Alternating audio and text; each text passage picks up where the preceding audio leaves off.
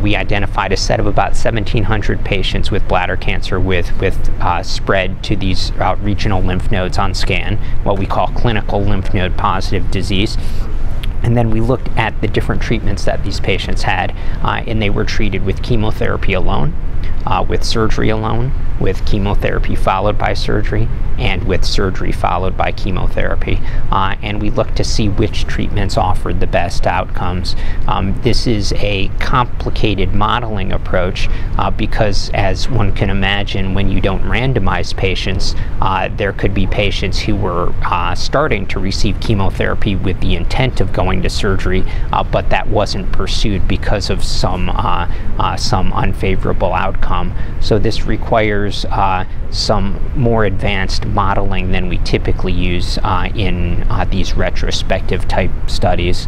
But applying this modeling, this multi-state modeling, what we were able to show is that patients treated with chemotherapy and surgery, and really the sequence probably didn't matter so much, but chemotherapy and surgery had the best outcomes. Our primary outcome was the proportion of patients alive at 5 years, given that that is a pretty good surrogate measure in this disease for cure. And what we found was the likelihood of patients being cured was much higher when chemotherapy and surgery were administered.